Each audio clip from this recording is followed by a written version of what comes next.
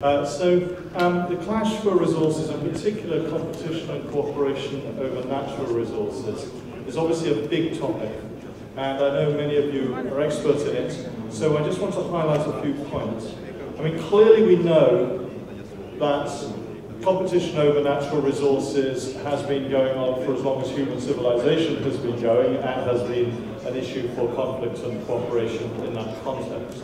The struggle for resources to control, to extract rents, and so on. Oil, gold, precious minerals, and of course, as we move towards contemporary debates, with increasing focus again on land, on water, particularly access to fresh water, and fisheries, forests. So I want to briefly introduce these points from a point of view of key themes for this security forum, and then we can take the debate forward. So traditionally, because security traditionally has states and interstate rivalries have loomed large, then issues to do with interstate rivalries and competition over natural resources are clearly an extremely important theme and still relevant.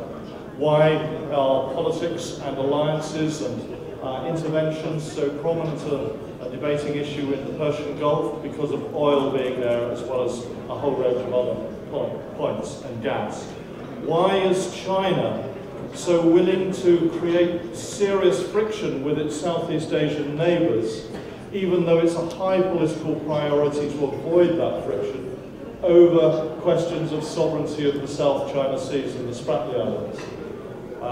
The questions relate partly to questions of national pride and territory, but equally to issues of access to fisheries wealth under the new law of the sea and the prospects of oil and gas. So those tensions are there, and they matter.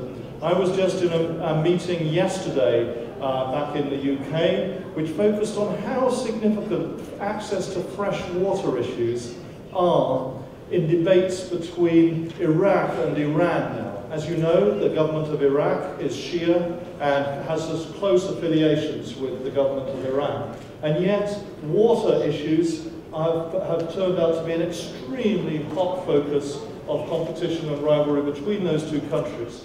Basically because Iran periodically blocks off one of the main rivers that flow from Iran through Kurdistan and then into central Iraq, having very, very serious questions to do with implications for the ordinary people in Iraq and food production there. And it's got very much tied up to do with sanctions and sanctions breaking. Iran, I understand, has then made it conditional, access to water, conditional on Iraq buying Iranian oil and gas, which seems incredible, as a way of generating income and circumventing sanctions. So there are many different examples of that. But what I want to focus on for my remaining initial 2 points are questions to do with land, fisheries, water, and those issues in relation to where I think the security issues are most prominent. The interstate tensions and bargaining over these issues is important, but so far it appears they're not generally a source of war. They're a source of friction, but the instruments for governance, for conflict prevention, for management, have seemed sufficient in many areas to prevent war over questions of interstate rivalry over natural resources, although of course it's a factor in international interventions and so on. Whereas, if you look underneath within the state, and in fragile states and transitional states around the world, questions of competition for natural resources are central to many of the sources of fragilities and conflict within those countries. Now, in this context, you'll have heard, there are the contexts of resource plenty, and there are contexts of resource scarcity. In a way, economists would say everything is always scarce, but in terms of the perceptions of local people. Where there's plenty, the debate is around the resource curse, which many of you have heard of it. In Africa, for example, now, over the last 15 years, there have been many discoveries through new exploration of potentially rich oil and gas fields.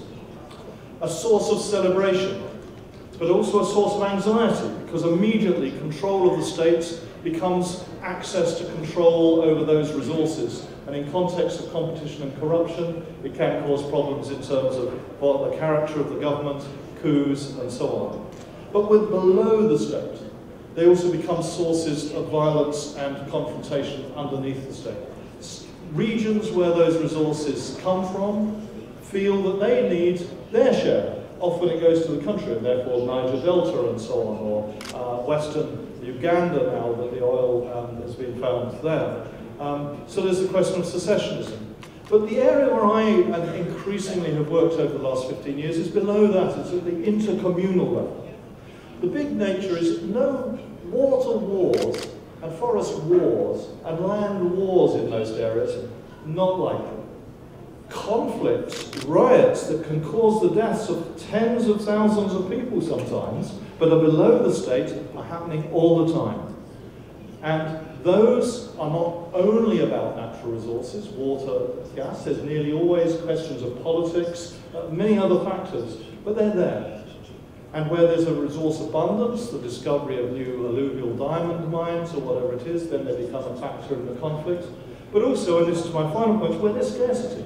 In semi-arid areas, many people will be familiar that large stretches of Asia and Africa are semi-arid, where seasonally there is a great shortage of water, and therefore competition for access to water is a major focus for conflicts between pastoralist communities and between pastoralist communities and sedentary communities. Now, into that complicated mix that is partly just competition over resources and partly reflects deep problems of governance and rights allocation and fairness in dispute settlement to do with access to these resources. In fragile states, often it's very unclear who owns this material land, whether the state has a role, whether the community does individually, and in that context you have a whole mess of conflicts which are very hard to resolve, and injustice piling on injustice, and feeding into a fragile state context which is challenging. And so, given that one of the central challenges of any security forum around the world now is not only the interstate and the global security, but it's a question of fragile states, conflict prevention, and human security at that community level. I've recently visited places which are deemed to be peaceful, where in the last few months, over 5,000 people have died. They're not wars, they're intercommunal conflicts. And No, where are you talking about? There, I'm talking about South Somali region of Ethiopia, where I happen to be there. The Somali region of Ethiopia is in itself a place of insurrection, but in the south there isn't a war going on. But there are all sorts of inter-ethnic disputes about access to rivers and water rights, and also legitimate control over local district authorities and therefore state funding. And these, when we talk about human security, but also when we talk about fragile states and the risk of civil war, are big issues, and issues of land and water, forestry are there. And a final comment, these are global issues now, because of course there's a global investment pattern going on. Wherever you go in these countries, you'll find very high presence of Western companies, Chinese companies, Malaysian companies, Indian companies, and everybody's investing in land, because agricultural land, because of the idea that food prices will go up. There's logging, there's so many other concessions, and these are important aspects of national development. Governments want to attract those investments, but it's having a very bad and insecure impact on a lot of the communities. This is not to stop those investments, but my final comment is what it means is that we need to think much more carefully about responsible investment in the context of fragile states in these areas. There are new initiatives there, but above all, conflict-sensitive investment. Investment that is aware of the context and aware that there needs to be a very real balance struck between the rights of local communities, the rights of national development, and how to link development with conflict prevention. So those are my first few words. Thank you. Owen, thank you very much indeed for that, which will throw us into how on earth we get there in a moment or two. John, do you want to use the lectern as well? That's great. Thank you. Good afternoon. The theme of this session is natural resources, confrontation or cooperation. And of course the answer is that we will have confrontation unless we can work out cooperation. Western Europe turned confrontation into cooperation at the end of the Second World War. France and Germany shared their coal and steel industries, an act of great political courage which has since developed into the European community. which has had many benefits, notwithstanding the difficulties which we've heard about this afternoon. Now, what was true for Europe then is true for the world today. We are all in the same boat. We cannot resolve threats to our well-being, such as climate change or financial crisis, unless we develop cooperation. And we have to think how to create win-win situations. Climate change is a major challenge to our security. Think of the security implications. If drought forces tens of millions, possibly hundreds of millions of people to move. Attempts to reach international agreement are stuck at the moment. But a great deal is happening here in Europe and elsewhere in areas such as developing sustainable transport, clean energy. Civil society is taking much leadership. You see, if we talk a bit more about land, at the moment we are losing 1% of the world's agricultural land each year to erosion and other factors. Yet most of that land can be restored to life, thereby providing food and removing carbon from the atmosphere and reducing conflict. Because if you look at areas of conflict, most of the world's conflicts are in the dry regions of the world. You see, if you look at Niger, just south of the Sahara Desert, and faced with the creeping Sahara Desert destroying its fertile land, with climate change making things worse. But in recent years, Niger has restored 5 million hectares of land to productive use. And they've done it through a combination of traditional farmers using their knowledge of the land and good agricultural science. And that's important for the whole world, not just them. You see, when governments get stuck, as they are on this issue, a lot can be done at other levels. The power of civil society is growing, thanks to the internet and social media and such trends.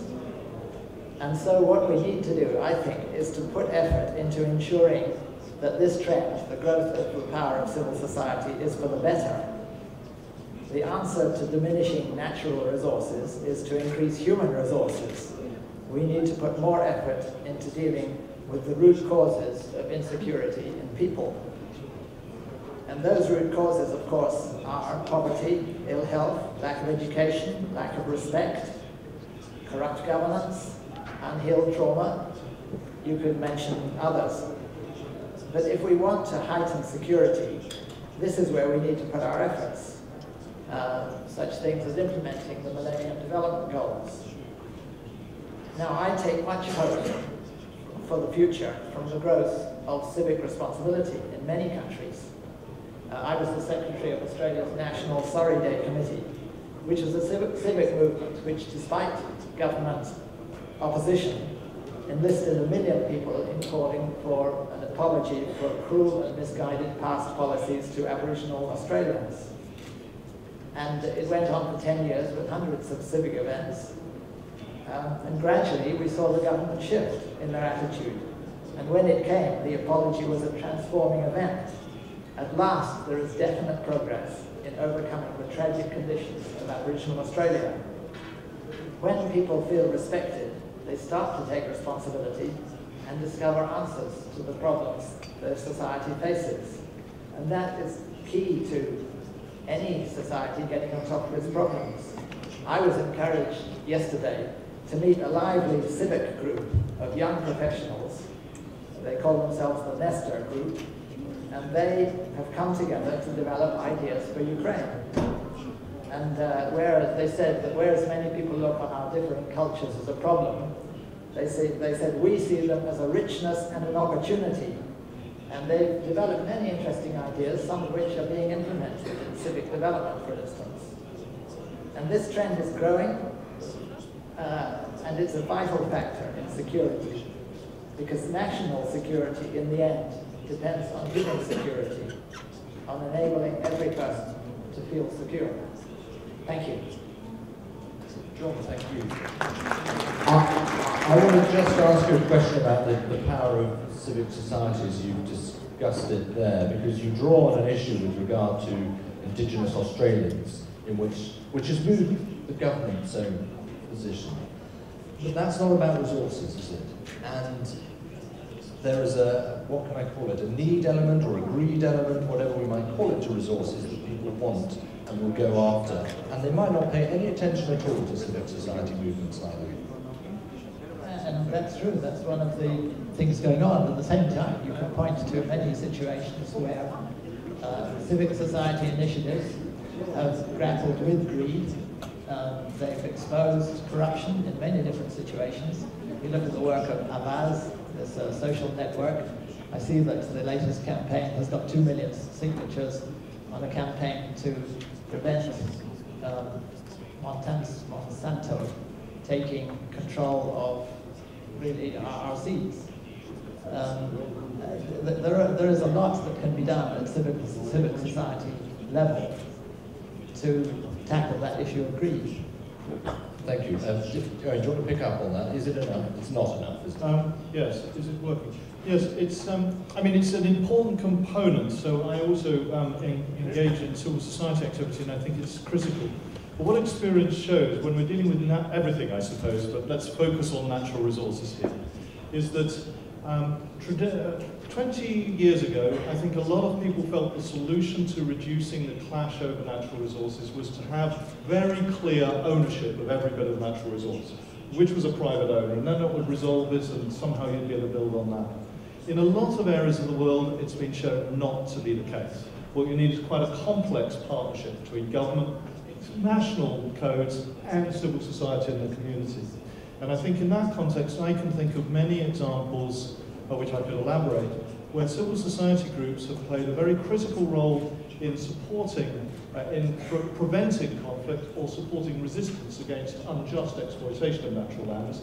But then they've had to do it through complex alliances, with exploiting international initiatives, exploiting international media, which then gets international donors interested. But the mixture between international NGOs and local civic NGOs can often be very effective.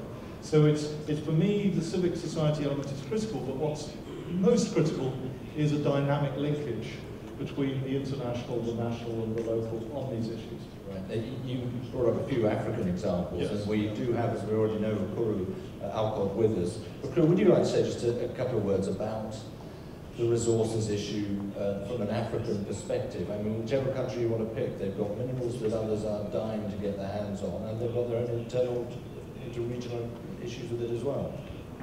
Borrow this one. Thank you, John. Okay, let me begin by telling a story. In 1920, when Kenya was a colonial territory, the UK, the British who were then colonizing Kenya went to this part of northern Kenya where I come from, called Turkana. And then in 1920, they looked at Turkana and said, there is really nothing useful that can come out of controlling the region called Turkana. That this is a useless place, the people are a problem, and so is the region, and it's a problem that is best to be transferred elsewhere. Now, fast forward, 50 years after independence, 1963, oil has been discovered in Turkana.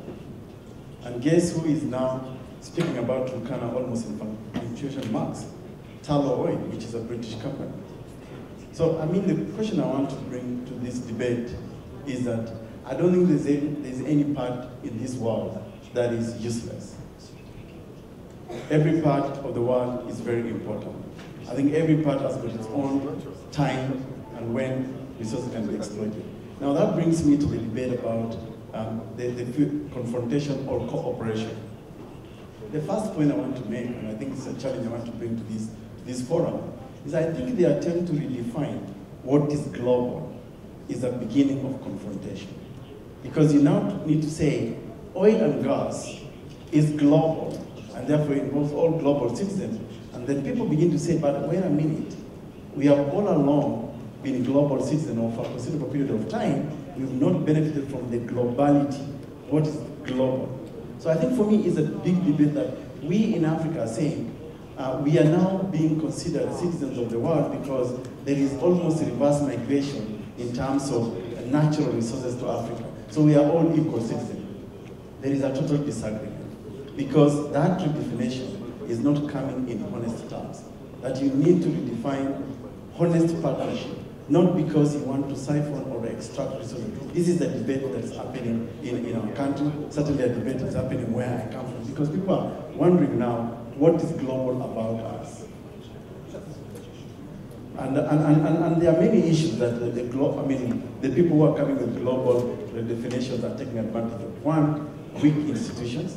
They don't really want to encourage they don't want to strengthen those institutions so that we can all exploit natural resources together. You actually exploit them. Because now the truth be told, hydrocarbon exploration, or oil commonly known, is an insecurity in itself. And it's something that from the African continent, people are looking at it very carefully.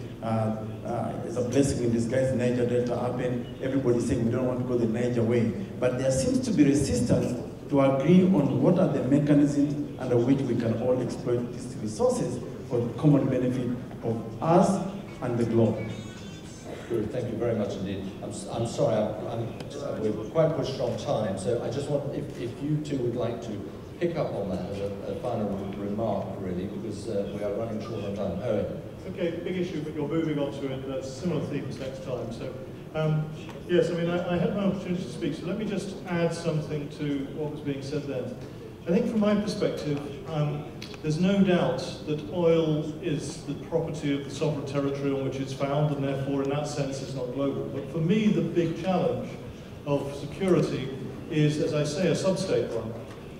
Who within the countries, how are the concessions to exploit those resources, which are then of course globalized, is in a globalized context, allocated, and to what extent is the correct balance struck between the interests of the immediate local community, the interests of the elites within that country, the way in which the resources are then used to provide real social benefits in terms of health and education. And so whereas I agree that there is one question which is worthwhile exploring, which is to not automatically assume this is a global resource, I think, for my money, that's not where the key security debates are. The key security debates are about our local debates, and about how that then works through in terms of how concessions are given. And obviously, in a buyer's market, the supplier can more or less set the terms in many ways as to how these concessions are given. But I work in many, many countries, as I'm sure many others of you do, not only in Africa, but in Latin America and in East Asia, where the ways in which those concessions are given are probably not very sustainable and also quite conflict-prone. And so that's the challenge, really. Thank you, John.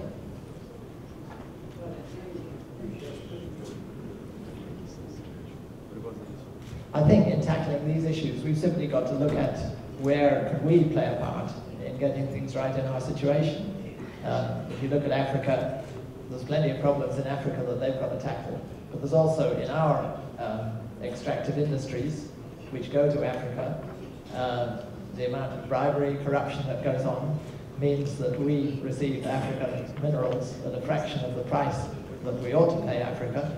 Our factory fishing vessels go around the coast of Africa scooping up fish, which ought to be feeding Africans. These are things we've got to deal with. They've got a lot to deal with themselves, but those are the issues where we've got to discover cooperation and if we do that, then I think resources can benefit rather than be the curse that often they are. Thank you.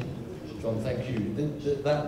Our slot has gone by like a shot, I'm afraid. We are maintaining the issue of energy and energy security and resource in the course of the rest of this session. But for now, I'd just like you all to join me in saying thank you both very much to Edgar and John, and to Kyiv as well.